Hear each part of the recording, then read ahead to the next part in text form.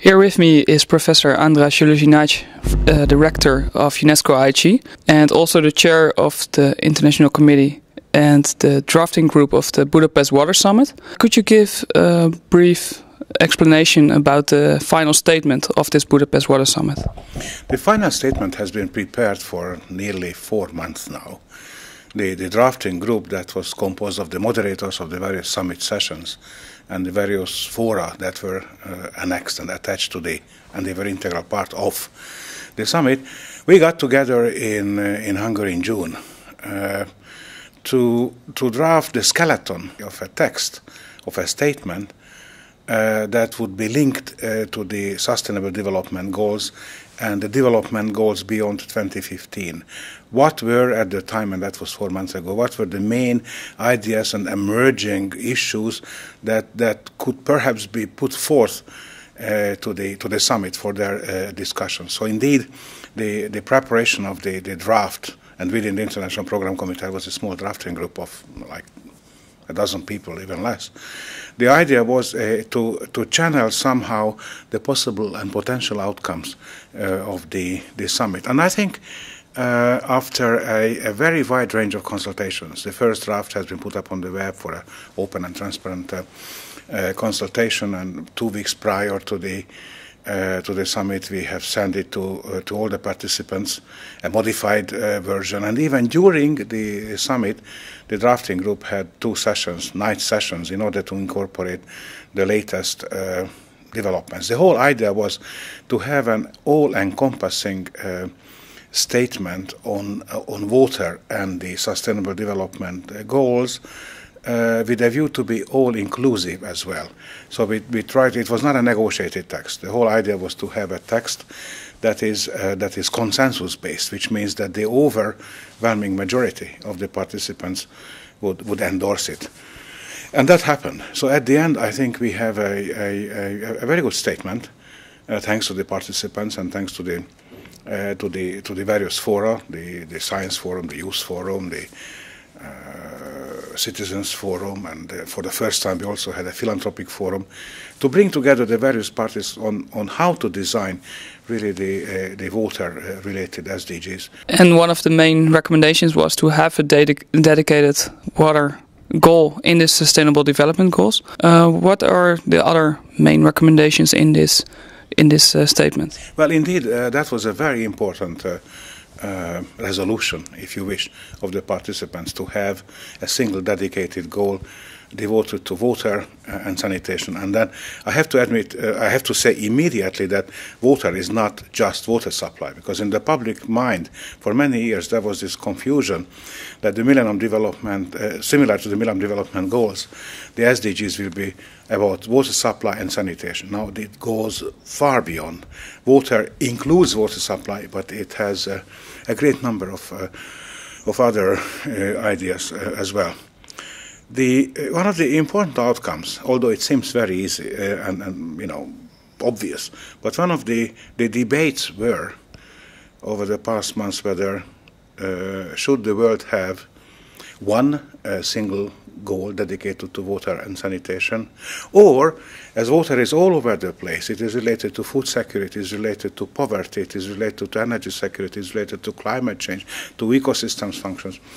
It is underpinning everything that makes this world sustainable. Therefore, it should be a cross-cutting theme. Many at the conference and the summit have argued that, well, if water is everywhere, it's nowhere.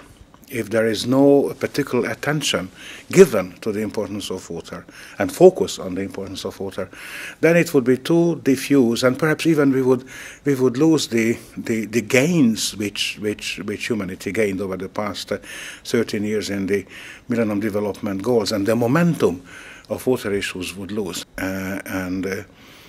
Sanitation and hygiene goal, the WASH goal as we used to abbreviate it, that ought to continue, because we have a great deal of unfinished business, particularly in sub-Saharan Africa, and it's a universal concern for everybody concerned that the WASH goals continue because of this unfinishedness.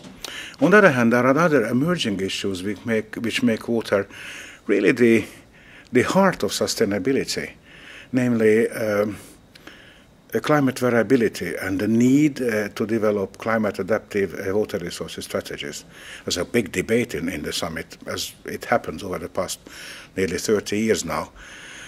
The role of storage, and then the emerging idea was that, and this is written in the statement, that humanity will need more storage to cope with the extremes, whether you talk about extreme water which you have to store, or you talk about low water situations, arid zones where you need to use water that is being stored.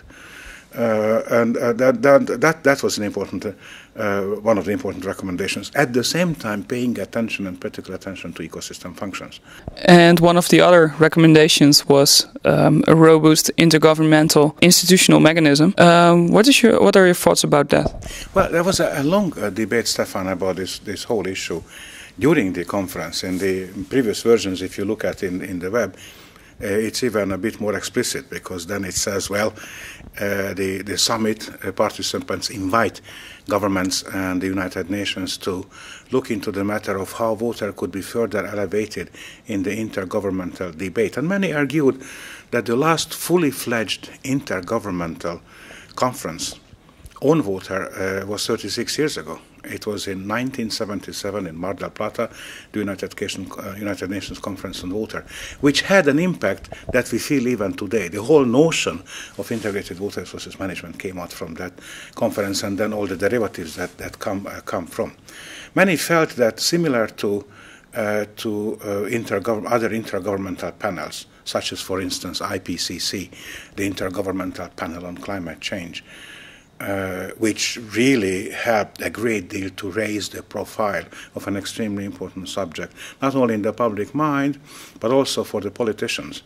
That now the politicians really understand what is at stake with respect to climate change. But at the same time, it has given impulse to a very concentrated, coordinated scientific research all over the world to better understand the climate mechanism and what is ahead, likely in the coming couple of hundred years, how the climate will likely change.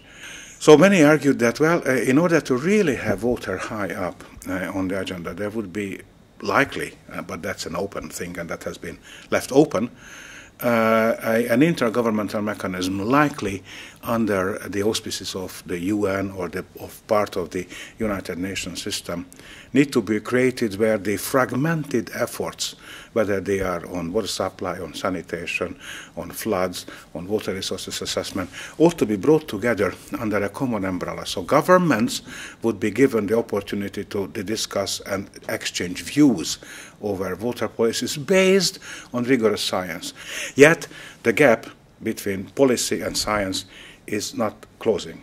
But science can help policy making very dramatically. So that's the whole idea, to bring together the parties, not to have a super controlling body, but recognizing that governments have an ultimate responsibility for water, recognizing that politicians alone cannot solve the issues, but also recognizes that science, whatever power science has, is not enough.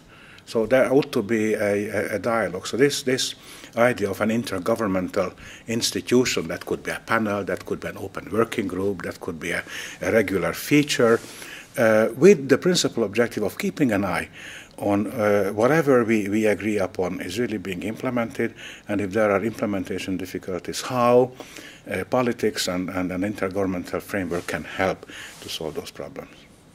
What came out very strongly, and I think it's very important that there is finally the recognition, the capacity development, because we can decide anything. Politicians can decide anything in the UN and anywhere else. If there is no local implementation capability, then it will be just a written word and it does not become an action. So that although it's a simple recognition, but many participants, and it was really music to my heart that the Youth Forum was very instrumental in getting that message through, that capacity development is the heart of the matter, whether you talk about data collection, data sharing over transboundary water basins, access to data, no more secrecy in that regard. And equally important is education. Many, at the end of the day, the closing day, said that without improving the educational capabilities, particularly for the benefit of the developing countries and countries in transition, there could be no solution. So that gives an additional task for our institute in the coming years, if not decades. But I was, well, if I may say, as somebody who's working for this institute, I was very pleased to see the reaction of people and the recognition that this is a must, and it ought to be a part of the Sustainable Development Goals on water.